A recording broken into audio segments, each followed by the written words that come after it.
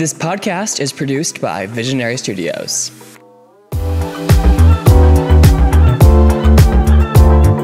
Hi everyone, I'm Mitchell Rail. And I'm Wade Clausen. And welcome back to Let's Unpack That. Today, I'm so excited. We are joined by Colyn Elliott. Colyn, welcome to the pod. How are you doing? I'm good. How are you? Doing great. I feel like we've been trying to have you on here for like 9 months. Yeah, it's been a while. But I'm so excited to have you here. Thank you for coming up. Colyn, for those who maybe don't know who you are, where are you from? Where did you grow up? Give us a little bit of background on you. So I'm from super small town, Iowa. A small conservative town called Algona. There's like 4,000 people that live there. Grew up there, went to high school, graduated, and then I went to UNI, which is just another university in Iowa, and then moved to Chicago. Okay, and where did you go to school for? I was undecided for a few years. Okay. And then I went for real estate and finance. Okay, and what do you do now? Not that. Neither of those things. The exact opposite. I work in healthcare administration. Wow. Okay. So I deal with people's health insurance. Wow, look at you go. One thing that people may know about you is that you love Adele. A little bit, yeah. You were infamously at the Grammys and really had that moment, that It Boy moment. I mean, you were this close to announcing Adele being a Grammy winner on stage. This close to fighting a grandma and that award hairstyles, yeah. But we'll get into those a little bit later here, but let's start here. When did you first realize that you loved Adele? How did that start for you? I was pretty young. I mean, it would have been, I could find the actual date because it was when she was on Saturday Night Live back in the day. She was a guest on Saturday Night Live, and it was when Sarah Palin was the other guest. I know. And Adele was like unknown at the time. And so being on Sarah Palin's episode, like a lot of people tuned in, obviously, including my family. I didn't really know. How old would I have been? Like 11 maybe or 12. Okay. So I wasn't really paying attention to like music much, or maybe I was starting to get into it. But then we watched that and I just remember my family was like enamored by hers. And then I was like, look into this girl.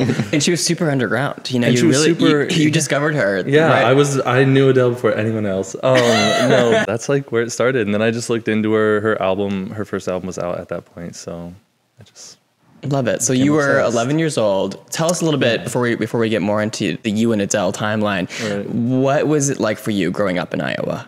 Iowa was okay. It was pretty boring. I mean, it was decent. Actually, I don't want to say it was too bad. I feel like people may think growing up in a super small town, especially being gay, is rough. And it wasn't great, but it wasn't that bad. I mean, it was pretty closed in. Like, you're in your bubble. I didn't know there was much outside of it, so I didn't have anything to compare it to. But probably similar to southeastern Wisconsin. I'm sure. Yeah, probably very similar. I mean, and there's always those like, you know, conservative beliefs. It's really tricky to feel comfortable being gay, etc. Right. So did you come out when you were living in Iowa?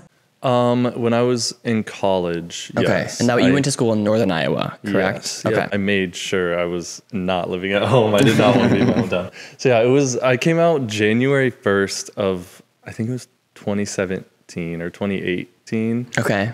Because I was like, I'm going to come out. I'm going to go home for the holidays. It was like Christmas break during the winter. And I was like, I'm going to tell my family I'm gay. And that was going to be it. And I was so prepared. And I drove home and did not tell my family I was gay. I got way too scared. I was like, I'm not about to ruin Christmas. So then on my drive back on New Year's Day back to college, I called them. I was like, hey, I have to tell you something. How did they react? They were cool. So I actually told my sister first because I knew she was going to be cool about it. And she was like, okay, tell mom and dad. And I was just uttering the words for the first time is just so terrifying. So I was like, I literally can't. Like, there's no way I'm going to be able to actually like tell them that I'm gay. So I asked her to tell them. And she was on her way to their house, actually. So she went inside and told them. And then they called me. And they were cool about it. Like, we just had a discussion. My dad said I don't remember. One of them knew. Like, one of them, they were like, we've always known. And the other one was apparently surprised. But I was like, Mom, I used to take your old purses and hold them in my closet and like stuff. How were you surprised? But no, they were cool with it. Love. And speaking of your dad, you and him connected over Adele, right? Yeah. He was like the main one. My dad I admire him so much because he loves like a strong female vocalist. As he should. I feel like a lot of straight people struggle with it. Like they struggle with the Beyonce and Adele, Ariana Grande. Like they cannot handle the power of a good vocal run. Yeah, and my dad's like a farmer. He like owns pigs and stuff. And the fact that he loves it. But yeah, he was the one that I remember. He was like, "This girl's so good," blah blah blah. Because I used to love Carrie Underwood. Okay. She was kind of my Adele before I discovered Adele. Like I was a huge Carrie Underwood fan. And that's also a vocalist. And I remember him being like, if you like Carrie, like look into this girl. So tell us, what is like your fandom for Adele? How does that grow in like your teenage years? Yeah, that's a good question, actually. I mean, I just like stayed a fan of hers, but I never wanted to like, you can't stan a girl and be straight, you know? So I was like, I can't like, so part of me was like, just trying to be like, oh yeah, she's cool and like play it off and stuff. But I would go home and just stream her. But I don't know. I think it was like a closeted, along with being gay, a closeted like hardcore Adele stan. But I would like show my love to her. And then when I went to college, obviously when I came out, that was kind of around the time she dropped 25. Okay. And so then I was like, okay, screw it. Like, I'm just going to stay on this girl. So is that when you like started being active online in your support of her? Yeah, I was going to say that's like the first two albums I was pretty in the closet about, but during 25, that's when I was like, okay, I'm going public. Well, that's awesome. I love that. So after college, you moved to Chicago, right? What was it like making that transition from Iowa to Chicago? It was fun. It was great. I mean, I couldn't have moved at a more chaotic time. It was right when COVID hit, like Trump was being Trump at that time. Like everything was just like haywire. So it was chaotic, but like I loved it, and it was the best decision I've ever made in my life. Like that first year specifically, being in Chicago, like I will always hold so close to me. That was the best year. Yeah. As I mentioned earlier, me and you had spoken months ago about coming on the pod, yes. But things got a little busy in your life since that conversation that I think are really interesting to talk about today. So one, you went and saw Adele for Christmas Eve. Yes, in Vegas. And somehow you ended up in her like VIP box. Yeah. So tell us a little bit about how that all unfolded. So yeah, I got tickets to see her on Christmas Eve. When I found out she was going to Vegas, I was like, I'm going to Vegas. Mm-hmm. And so me and two of my friends got tickets, and leading up to it, there was a huge winter storm coming, and two of my friends weren't able to make it to Vegas because their flights got canceled. My flight was a little earlier, so I made it, thank God. So I was just in Vegas, and the day before the show, so the 23rd, or maybe it was 2 days before the show, she DM'd me. I was in line just getting dinner, and I was just like checking Instagram as one does. And I just saw a DM from Adele, and I was like, wait a minute, what is this? And yeah, she essentially just said that she had heard that I was coming for Christmas Eve and that she wanted to like upgrade my friends and I seats to her box section. And I was like, oh, my friends can't come. I was like, it'll just be me.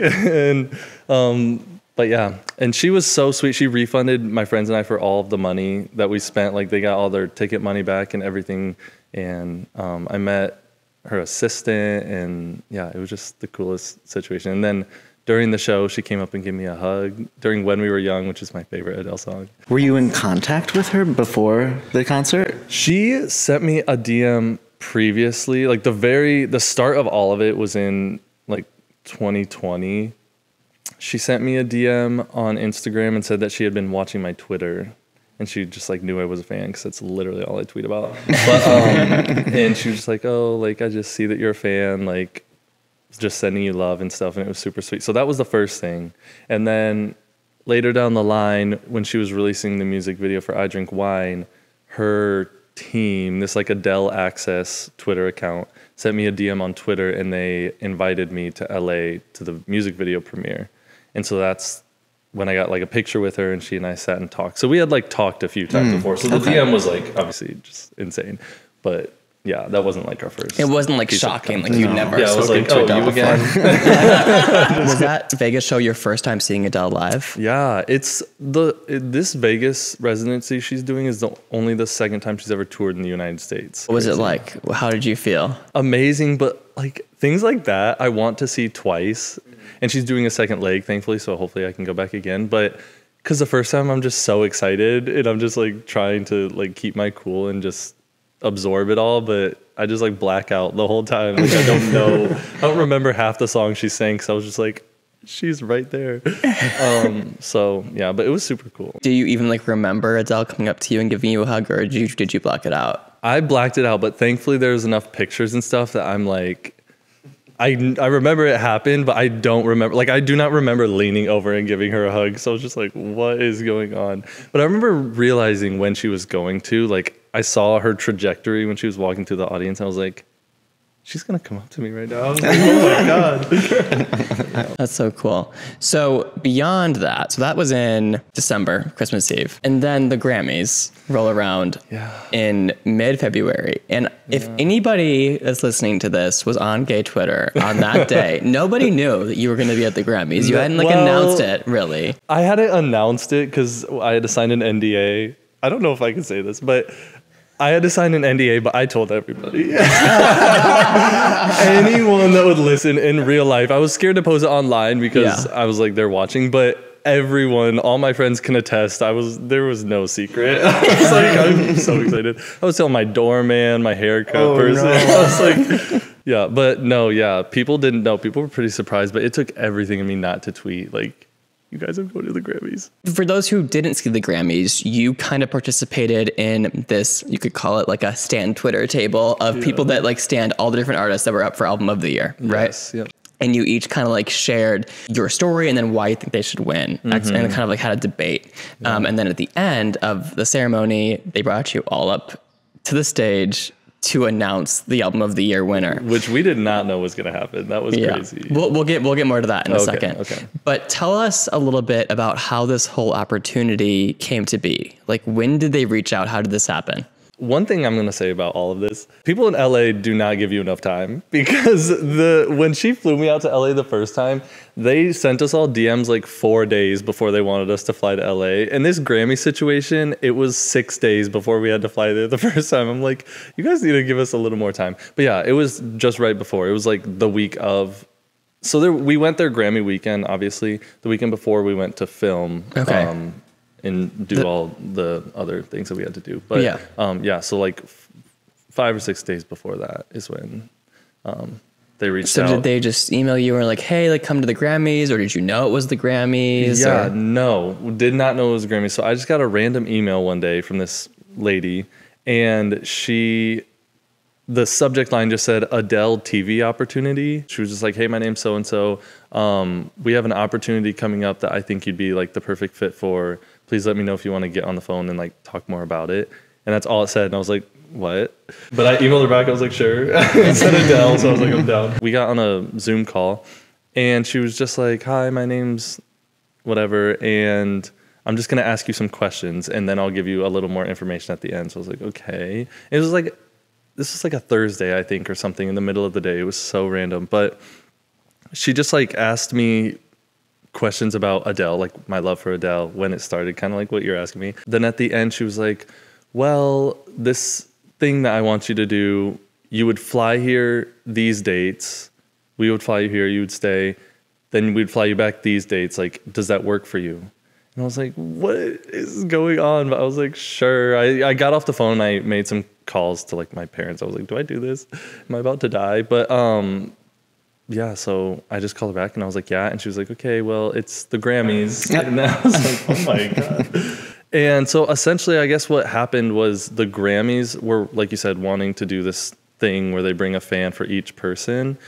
And they were wanting to be like real people. Like they didn't want to bring like their team or like influencers or anything. They were just trying to find like random people on Twitter and stuff. So they reached out to the artists and they were like, hey, can we do this essentially? Like, is this okay or whatever? And they were going to find the people. But apparently when they reached out to Adele's team just told them like, no, don't look for anyone. Just like contact Colyn, I guess. Wow. That's what she told me. That's impressive. Yeah, I was like, they know you. And they give her my email and stuff. I was like, this is crazy. So you fly to LA the weekend before the Grammys to film these segments. Mm-hmm. What is that experience like? It was my first time like filming anything, so I didn't really know what to expect. But they gave us a rundown of like what the day was going to entail.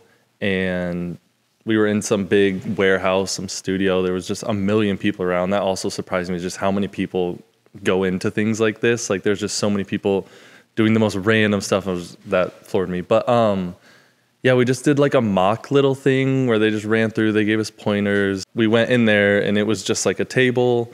Obviously, like what was aired is this table, and we sat around and everyone just kind of like said their 2 cents. You would just like go down the line, and so was like, I think Beyonce should win Album of the Year for this reason. I think Kendrick should win. And we had to go for a while. Like each person was supposed to talk a lot and like say everything that they could possibly say. And they would give us little pointers and stuff. But yeah, that was the like filming portion of it. So how do you feel about how your segment appeared on the Grammys? I was fine with it. Twitter was not. People were so mad at me because I went right after the Lizzo girl, and she like said her 2 cents about wanting Lizzo to win.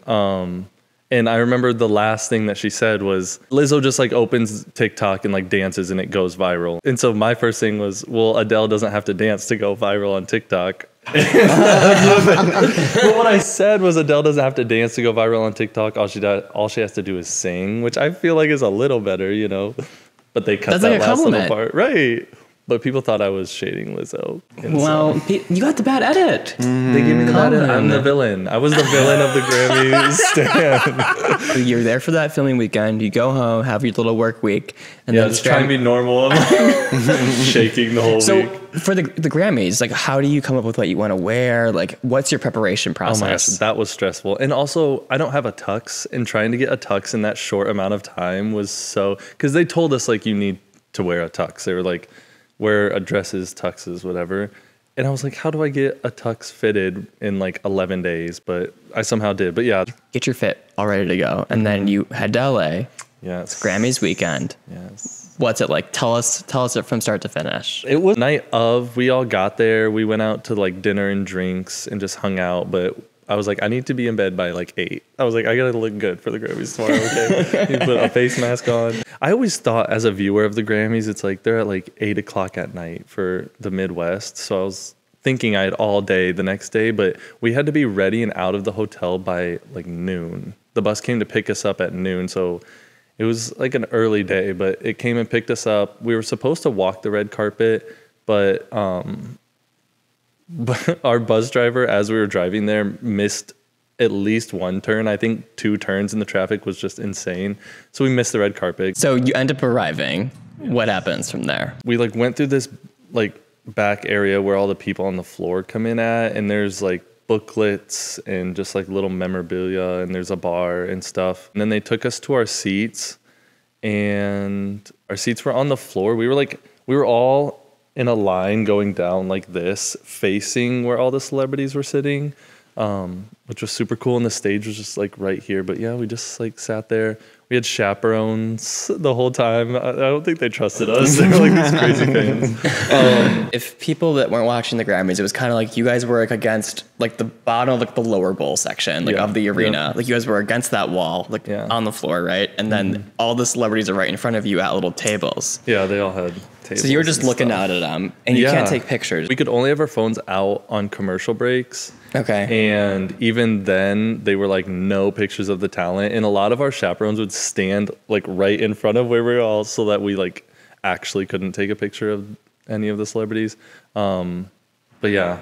They didn't want that on Pop Crave. They were like, no. I was like, I need to get a picture of Taylor Swift. So was she like near you? Like was she visible like from where you were sitting? Adele? Taylor Swift. Oh, Taylor Swift? Yeah. Yes. Taylor Swift was very close. She was like one of the closest people to where I was sitting. So right in front of us, we had these just little tables that had like snacks and stuff. And then it was a walkway. And then that's where the table started, and her table was like the first table right there. She and Jackie Antonoff. So did you get to talk to her at all, or? No, I didn't get to talk to Taylor Swift, unfortunately. She did. I think she said hi to some of the people. I wasn't one of them, but she walked by at one point, and I think she said hi to some of the people that were like down further. It was just wild being around that many A-list celebrities. The whole night was crazy, but Beyonce was crazy. Like meeting Beyonce was crazy. She had just won an award, I'm pretty sure. Or she was on the stage or something for something. And she walked off and went I assume to change because she came back in a different dress. And when she walked by us, that was the closest she had gotten to any of us the whole night. And we were all just like frozen. And that was right at the start of the commercial breaks. And then she walks by us. We're all just kind of like hanging out. And it was me and two of the other fans. One of them was the Beyonce fan. And then we were staying there small talking about something. And I look over and Beyonce's starting to walk back. And she's like coming down our way. And I was like, oh my God. And so I grabbed the Beyonce fan. And I was like, Beyonce's coming. And she just immediately started freaking out. So as Beyonce walked by, I don't remember if she like walked by and she may have like said hi to us right away, but she like started to walk by and Alicia like yelled her name and like reached out to her. And Beyonce turned around and she signaled somehow to be like, I'm the fan or something. Like somehow like got her attention as like alluding to that she's the fan. And then Beyonce like turned around fully and sat there and she was like, oh, hi. And Alicia, they had an interaction at one point. I think Beyonce mailed her merch. And then Beyonce turned to Joey, the Coldplay fan, and she was like, oh, are you guys fans too? And I just like nodded my head. I was just like trying to breathe. And she asked who we were fans of. And I was just like, Adele. And that's the only word I said to Beyonce. Like the only word I said was Adele. And she was just like, she was so nice. And she was like, oh, I hope you guys have a good night. And then she just like walked away. Her bodyguards were they were like trying to get her moving. But did you get to see Adele at all that night? I got to see Adele, yes. She was kind of far from where I was. I was always kind of back to her right shoulder. So she never really like saw me down there.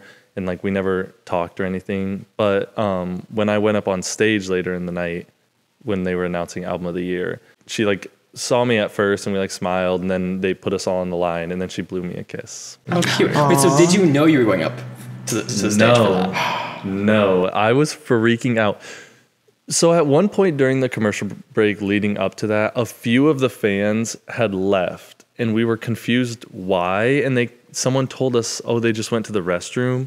But someone else was like, no, they didn't go to the... Like, someone said they were doing something. And so I think it was like 3 of them. And so we were like, what is going on? They were plotting something, we could tell. Like, we just cut from commercial break. And so I'm just like adjusting myself. And he was just like, fans, like, come up here. And I was like, no, wait, what?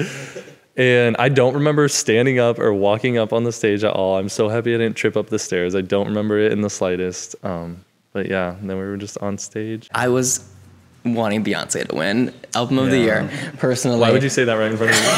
Just kidding. Well, personally, my view was either like Adele or Beyonce. Like right. I was not going for Harry Styles. No offense to the Harry-nators, whatever your fandom name is. The Stylers, yeah. I remember like waiting. So I was like, okay, I want to see like, is Beyonce gonna win this? Right. And it comes back from commercial. I'm like doing other things like cleaning my room, and I look up and I'm like, is that Colyn? Like on the TV, like on the stage, like behind Trevor Noah. Behind Trevor, I was like, Trevor, move. This is my moment. Get out of my moment. Do you remember anything from being up there?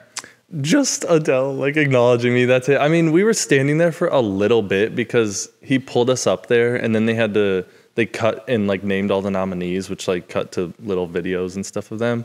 So we were standing there for a little bit, and like I just remember we were all like, what is going on? I was kind of confused because us announcing the winner didn't come to mind at first. I just assumed maybe we would just be up there and like if Adele won, she would just like give me a hug. No, I didn't think of it. And so then when did you realize that a fan would be announcing it? When it was being announced.